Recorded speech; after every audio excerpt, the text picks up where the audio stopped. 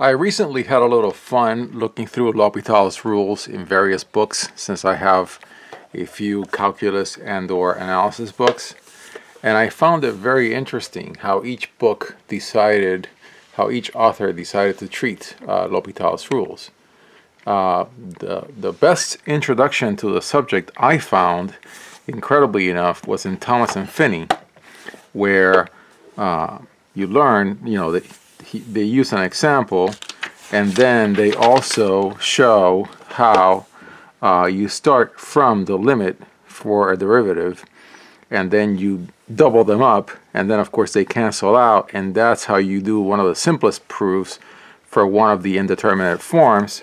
And I love the way Thomson and Finney lays it out by classifying the indeterminate forms and calling them by their name, also using many examples.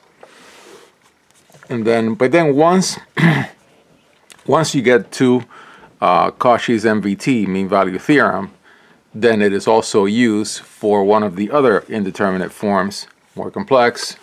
So Thomson and Finney did a pretty good job at the elementary level, but really it's a great bridge the way it is explained with so many examples and so many indeterminate forms.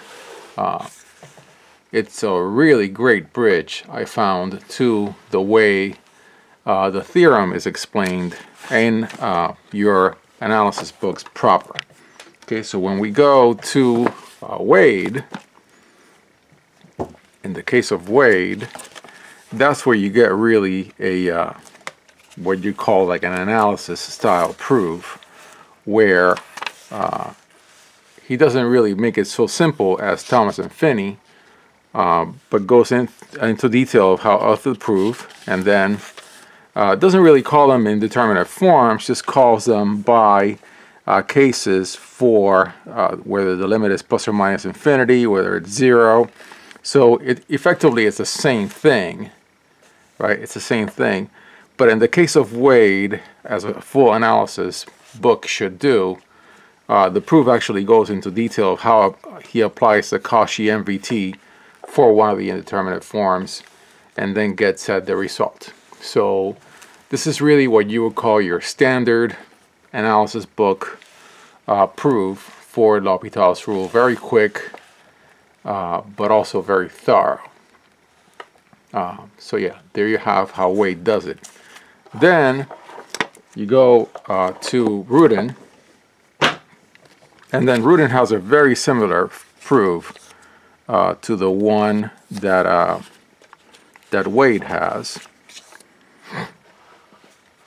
So it's just really the same proof with different variables, simpler if you will, not as many, no indices, no subsequent indices, but also effectively the same proof, also very thorough, the way an analysis book would do it. Brief, poetic, clean, so that's your typical Ruden style. Then the next book that I looked at was Bardo and Sherbert, and Bardo and Sherbert actually had what I think is the best exposition of L'Hopital's rules after Thomson and Finney. So lots of detail, lots of explanation of what you're really getting at in the proof about the limit A, limit B, and then just going through very careful exposition of all the different indeterminate forms. So really, I think Bardo and Sherbert did a great job for a beginner like me to lay it out. Right? So yeah, very nice.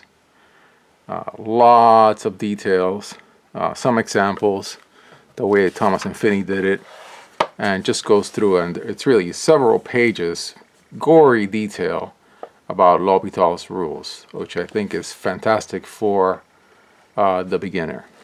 And I think me reading this book is in my future, probably. So yeah, other indeterminate forms. It just keeps going. It's really incredible how much detail there is for L'Hopital's rules in Bardo and Sherbert. And then I think that's it.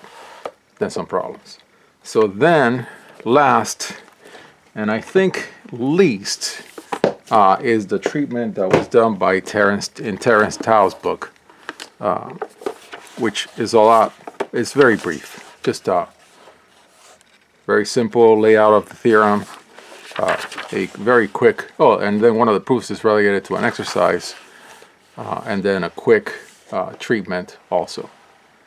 So Terence Taos shows to do it very quickly. But of course, one of the things that we must not ding some of these books for is that it all depends on the level at which that author is going for. In some cases, some of these theorems are really considered more calculus theorems than they are theorems that would be treated in depth in an analysis book. And so there's more like a philosophical issue of the dividing line where calculus ends and mathematical analysis begins.